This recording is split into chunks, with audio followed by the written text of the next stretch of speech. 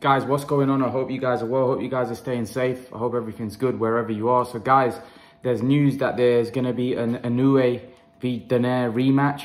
Now, there's been a lot of confusion. You know, we know that Casemiro was supposed to fight Donaire. Everybody was pumped for that fight. And for some reason, that fight just fell through. I don't know whether it was whether they were never going to have that fight. I don't know what happened here.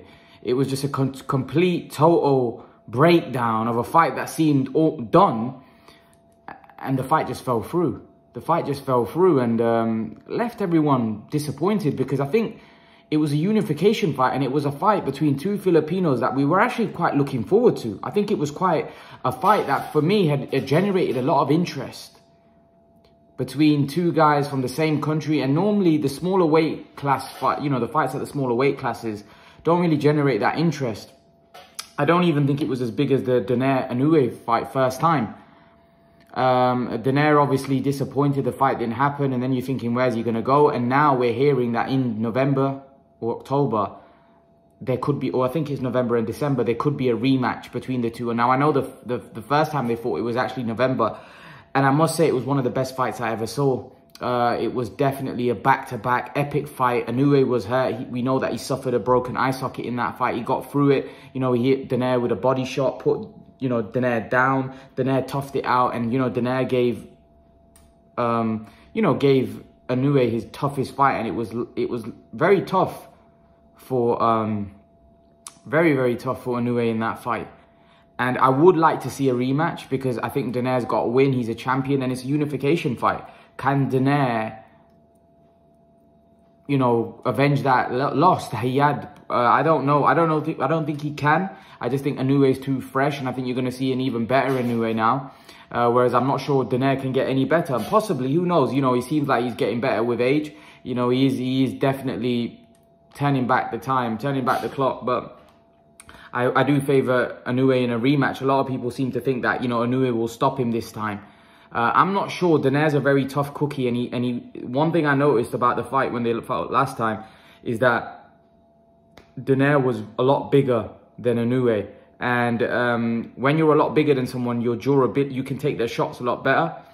And also, you know, when Donaire's walking him down and landing those big shots, there's always a chance that he could hurt some of these smaller guys, because one thing we know about Donaire had serious power, and it's still got serious power. And we saw in the last fight, he basically just battered Obali.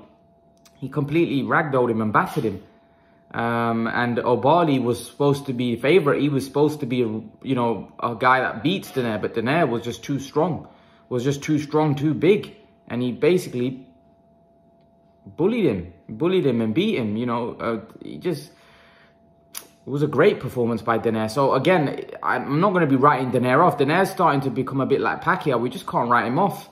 You know, and the thing is, I think what's helping him is that he's at this lower weight class, and he's bigger than a lot of the guys there. Donaire's seriously bigger than virtually everyone there.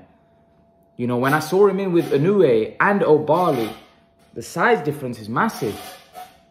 The size difference is huge in there. So that plays a big part, because at the end of the day, Donaire's a very skilled fighter himself. And then he's bigger than a lot of the guys. It's making it very difficult for those guys. And like I said, Inoue is probably the best in that division. And we saw how tough the fight was when Donaire fought him the first time. You know, Inoue could have lost that fight. You know, Inoue was in trouble. You know, there was times in that fight where Donaire hurt him, but Inoue managed to, you know, tough it out. Otherwise, there was times in that fight I was worried for Inoue. I thought, you know, Donaire's going to have him here. You know, because Donaire just looked so physically bigger, and he looked so imposing. Whenever he was coming forward, he looked dangerous.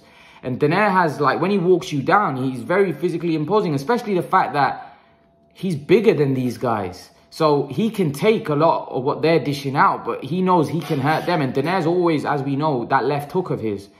You know, and in that fight against Inoue, I believe he hurt Inoue with a right hand. He didn't really land his left hook flush. I can't remember anyway. I can't remember him landing a flush left hook. Otherwise, Inoue might have gone down.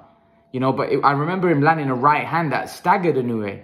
And now we know that, you know, Inoue suffered broken eye sockets in that fight. I think he fractured, you know, an orbital bone. So this is what I mean. Inoue had a very tough fight against Donaire.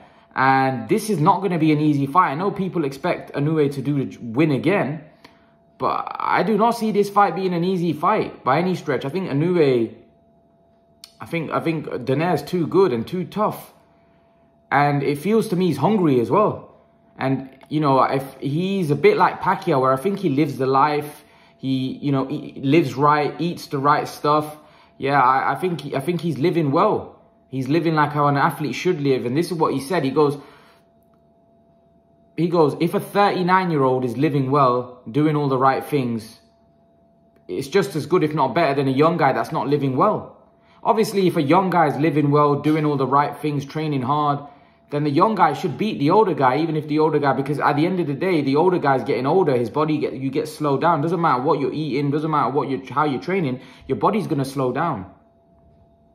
Your body's going to slow down. And if a young guy is working hard and eating the right stuff and doing all the right stuff, he's going to beat you if his skill level is on the same level. And I think with Inoue, that's what you've got.